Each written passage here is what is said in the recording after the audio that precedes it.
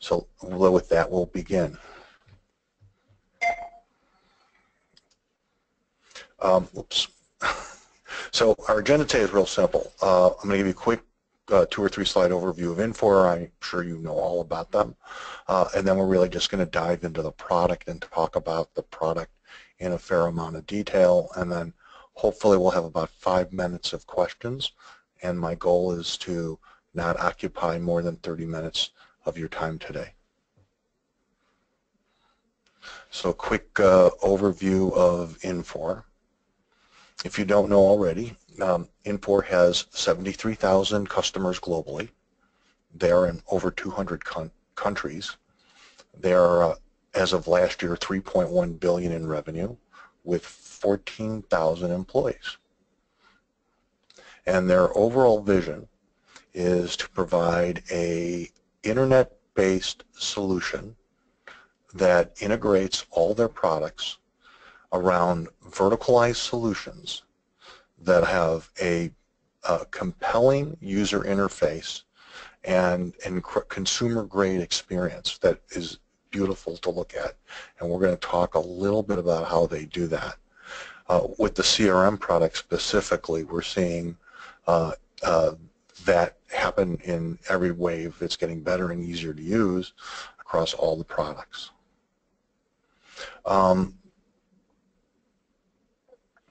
So the goal of this is to create a cohesive strategy for fueling growth to benefit the customers.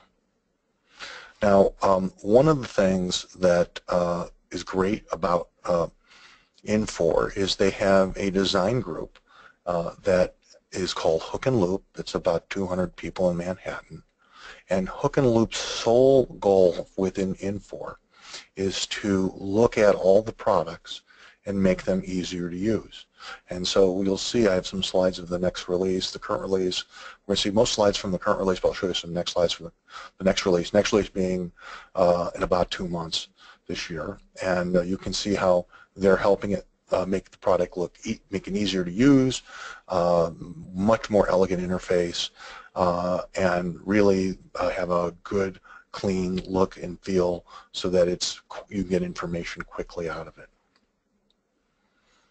Infor also has another group called Infor Dynamic Science Lab. This is about 150 people from MIT. They're based in Boston, actually in Cambridge. And this group's sole design and sole purpose is to provide analytic information based on mathematical analysis of your data, so you can find information that you didn't know existed. And for example, you can see that they use all these different techniques to help find information. And what they really do is bring science to help customers find out what they don't know. And we're going to talk a bit on how that works.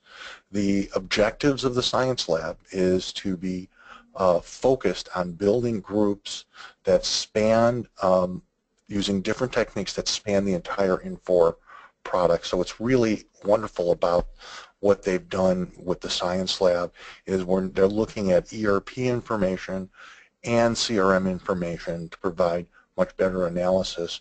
And I have slides at the end that are going to show you some of the stuff that's coming out literally this month inside of Infor CRM that'll help you do that. So that's my quick overview on Infor, and now we're going to talk a little bit about Infor CRM.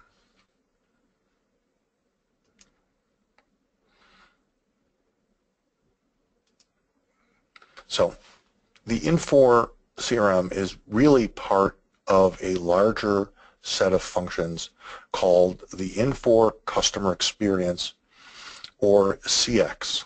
CX is made up of Infor Marketing Resource Management, Infor Interaction Advisor, Infor Outbound Marketing, obviously the Customer Relationship Management, Configure Price Quote, CPQ, and Interactive Service Management. And they all work together today to provide you a complete picture of your customer. So I'm going to start over here with the marketing resource management. Oops, I was trying to do that.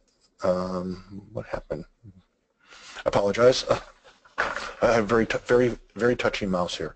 So the Infor marketing resource management, what that does is it takes the campaigns that are inside of Infor CRM and allows you to create a budget and a plan for a marketing campaign. It allows you to align resources, whether those resources are internal resources or external resources. It creates essentially a project plan for marketing. It lets you put together controls on content so that if someone wants to, one of your sales reps wants to send out a personalized brochure or letter, you can control what that personalized brochure or letter is going to say because it has that content control functionality, and it also has review functionality, which means that if one of your sales reps wants to send out a personal letter that is outside the content that they're supposed to send out, we can route it to people internally in marketing to make sure the messaging is consistent and control really the type of communications you have coming out of your company. And that is the Infor MRM high-level description. Interaction Advisor is a little different. What it does is, and you've probably seen this where you've got an ad, maybe from Nordstrom's is a good example. That's the ones I always get. And when you click on it, that ad always seems to have something that you like. And what Interaction Advisor does is it actually sends out emails, and instead of with a generic title, where the body of the email is actually an image. And based on whether you click on that image or not, determines what image you're going to see in the future. So if I'm selling somebody a particular product, and we know based on how they act in previous emails that they click on, information about hammers, that the next time you send them an email, it's going to be about hammers until they buy one from you, and then it'll be on the next thing we think is related to hammers. And that is really what Interaction Advisor does. It lets you drive a media campaign to your customers through email, where every email is personalized based on the customer's buying habits. Or potential buying habits for like things. So if they already own a hammer, we're going to try to sell them a nail, and that's exactly what Interaction Advisor does. Outbound marketing is the piece that actually works with IA to send out campaigns and determine whether people are clicking on those campaigns, whether they're coming back to your website, what they're viewing on your website. And so now we're at CRM. Once we've marketed to those customers and we've got them coming back as leads, CRM helps us manage that lead through the campaign management modules, helps us manage our customers through our Salesforce automation, provides customer service and support capabilities, allows us to do activity management, whatever our sales rep doing, provides analytics. It, of course, integrates with marketing automation. It integrates with business intelligence, which we'll talk about later. And it also does things like quoting using Infor CPQ. So the CPQ product lets us, when the sales process gets to the point where we want to do quotes, CPQ allows us to do advanced quoting inside of CRM. It allows you to route that quote to different people internally for approval. If you're asking for discounts that are greater than expected, you can also produce and insert different types of graphics inside the quote, as well as we can put in what we call inclusion or exclusion. So, for example, if I'm buying a TV through my quote. It'll recommend that I get brackets to hold the TV and cables that connect it to my box. That's the things that CPQ does. It ensures that whenever someone sends a quote out, that the quote is accurate and all the appropriate parts are there. And then finally, after we've sold it, we have a service management module, and Infor CRM interacts with Infor ISM to create, to do contract management, to manage service requests, to dispatch and schedule workers, and to do work order management. I don't see any questions. We're going to move on. Oops. And so all of this, obviously, Infor Product Suite addresses the current and potential needs of your customers. And so inside the Infor CRM product itself, here are the major areas that it does. First of all, from a sales perspective, we have CPQ, we have gamification and collaboration, we have email campaign management and lead scoring, and this is supported by contact and accounts, opportunities and pipelines, sales process, activity, and sales library. On the marketing side, we have strategy, planning, budgeting, digital marketing automation, segmentation, which is the process of analyzing your customers based on things about them and putting them into segments so that we can campaign more effectively against those people. We have nurturing campaign technology, loyalty analysis, and that's done through our campaign management, campaign activity tools. And then in support, we have a knowledge base and a field dispatch service, and that is supported by our case management. We have a return and defect module. We have contracts and SLA and a knowledge base. All of our CRM functionalities are supported through reports, analytics, predictive analytics, and prescriptive analytics. And we have dashboards, triggers, segmentation, and data science. All these different things are available, and we're going to walk through those in a small amount of detail here. So we provide a comprehensive suite just in the CRM side, full of features and capabilities. So here, one thing that CRM does really well is it works the way you do. It is everywhere you are. So here is an example of our Outlook plugin for CRM. And when I'm on Jeff Hanrahan, which that really isn't Jeff, but it's a nice picture, my Infor CRM X bar, as we call it, allows me to look at everyone on that email. So you can see that Dave Wallace and Kevin Dragu is on the email with Jeff. And here's information about Kevin and Dave right inside of Outlook. And I can go and send that person an email. I can look up information, schedule an activity. I can create a calendar event for them. I can have an activity, look at their activities, pending activities, look at history, look at notes, pull up my dashboard specific. I can actually do more system functionality. I can record that email. I can do lots of things right from this one little dashlet here. What's interesting, though, is that same view is available in mobile devices. So here's my iPad view, and here again you can see different companies.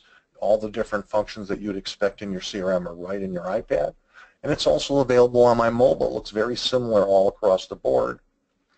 And I don't know why that did that. I apologize. I'm going to go back one more slide.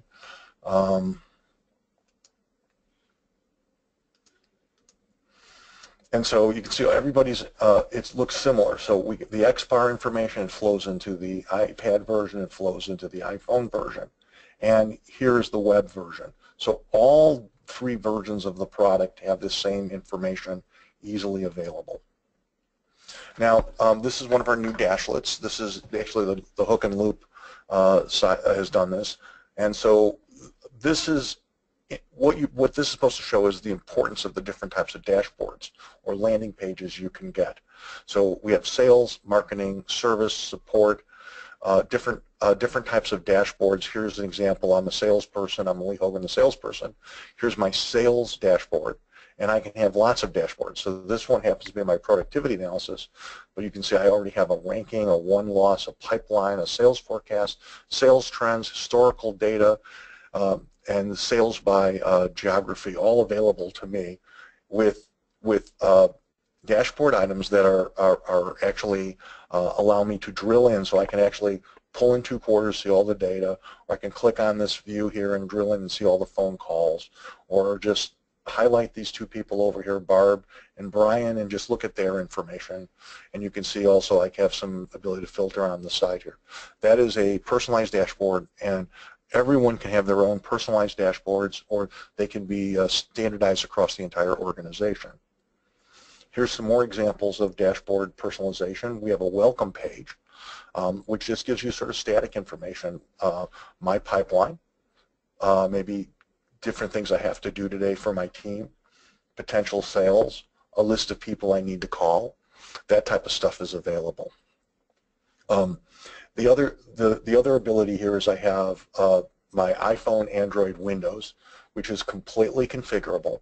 When I configure the Windows client, the web client rather, I also configure the mobile client as well in the same tools, and so I can take and put custom fields or custom entries on my my mobile solution. So here's an iPad version of the same information. We also have incredible server-side Outlook and Gmail integration besides XBAR. So I have the ability not only to do the XBAR stuff that we talked about earlier, but I can have an email box here, and you can see here, I can just say record that to history. I can also monitor Gmail and Exchange, so anything's coming through the server can be matched up on email address and saved appropriately. I have sales tools in my system.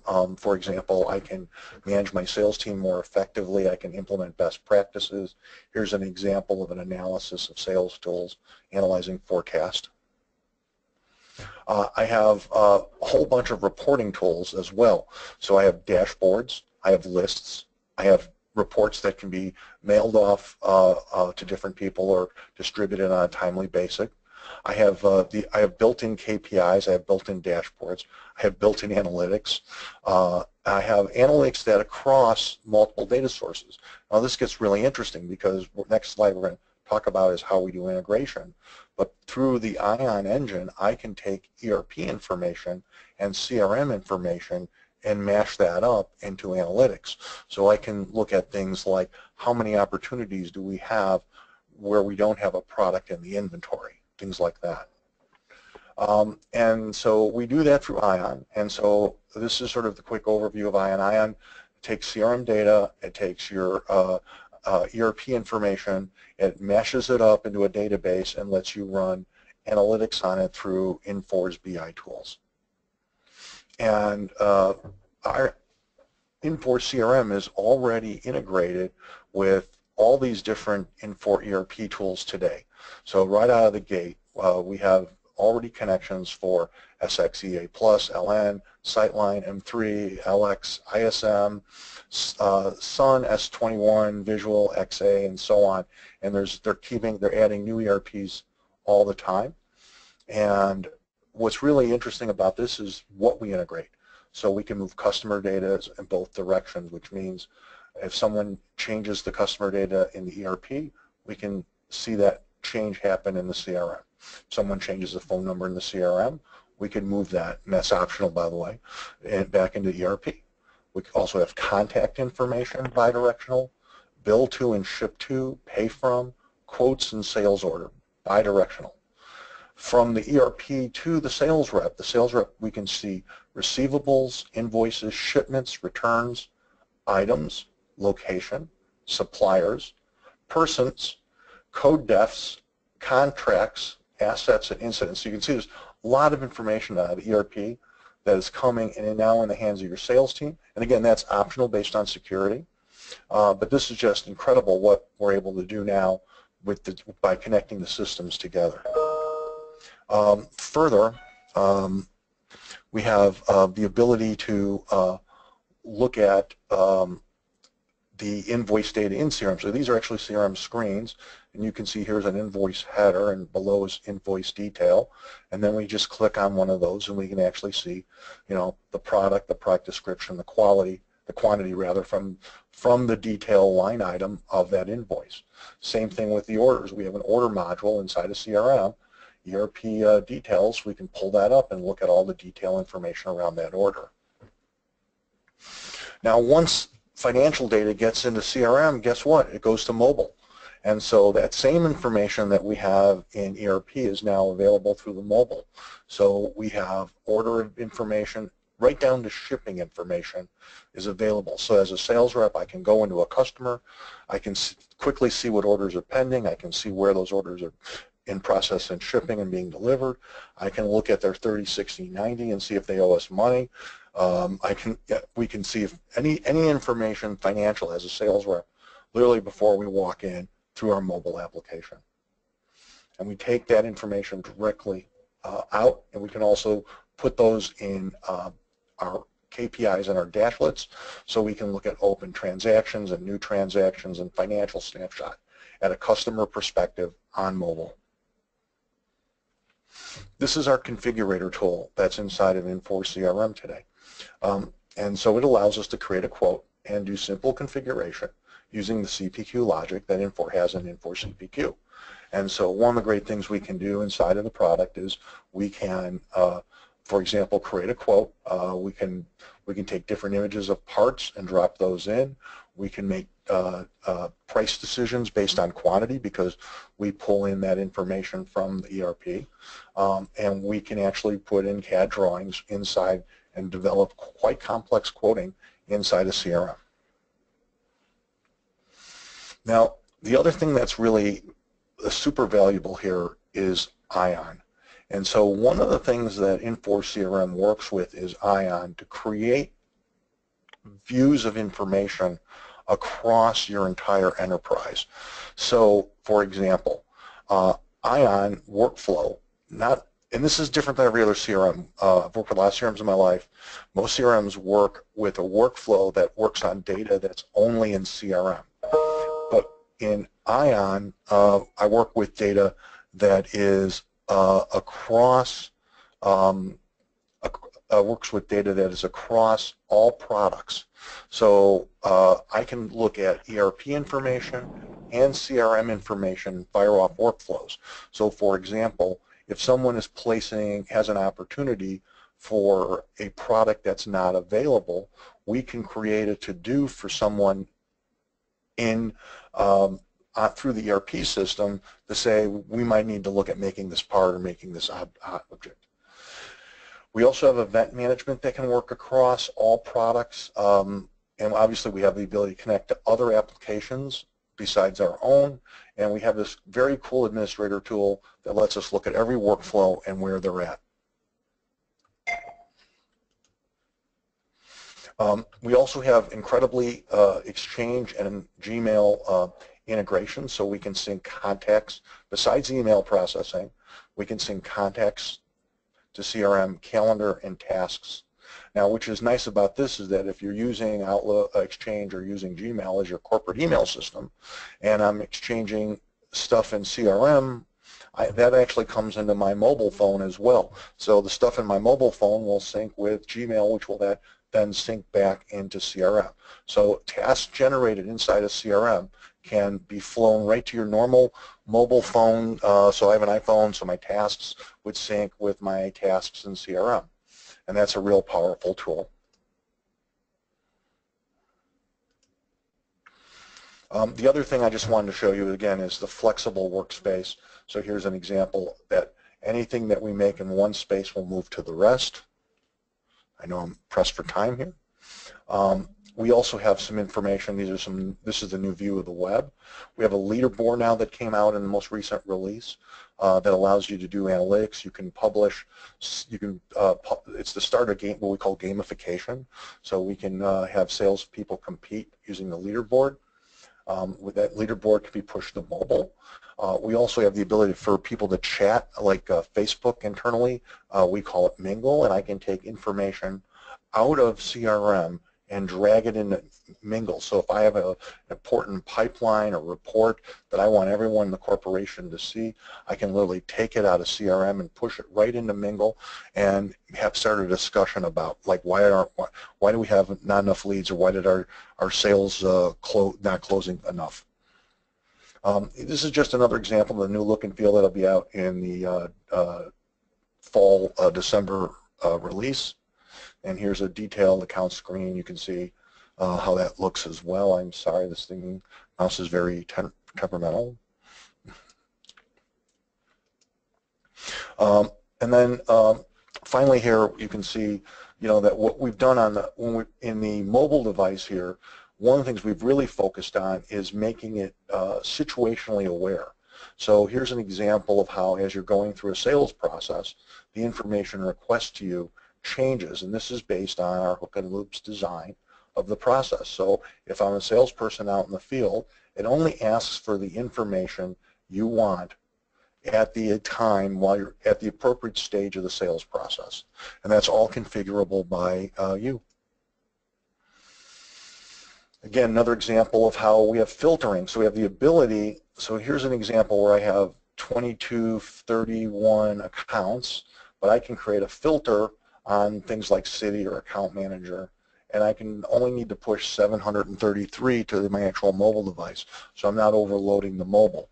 Any type of filtering that happens inside of my web browser moves to my both XBAR and my mobile device.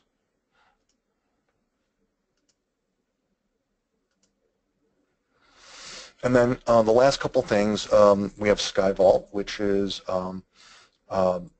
Infor's collection database. So we take information from ERP, CRM, asset management, and other Infor products. We put them in SkyVault, and we can do operational reports, statutory reports, industry analysis, financial performance management, governance, risk, and compliance.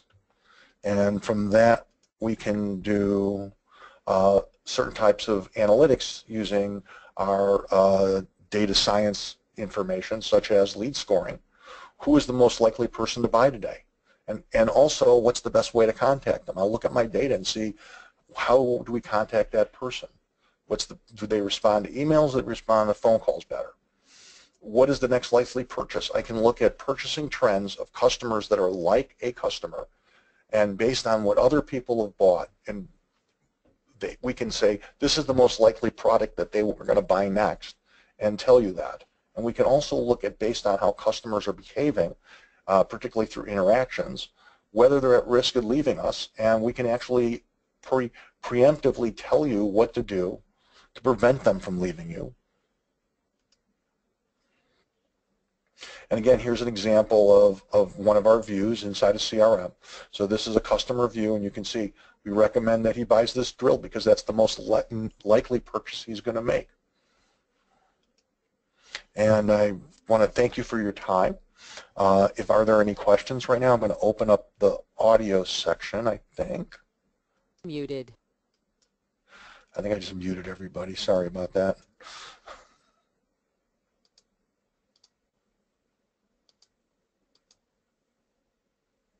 Hey, Deneen, can you unmute everybody?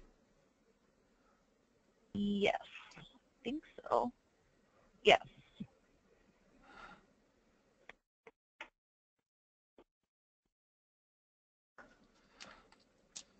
So are there any questions from any of the attendees? Sam, it's Shelley. I just want to say, if anybody would like to see a detailed demonstration, you can just email me and we can coordinate it with Sam. But thank you very much, Sam. Thank you, Shelley, for giving me the opportunity. And if you have any questions, please take them to Shelley. And she will contact me and we can coordinate a phone call. Great. Thank you. Thanks, everybody, for attending. This is being recorded as well, so we're going to send Shelley you the recording. Okay, thanks. Thanks, guys.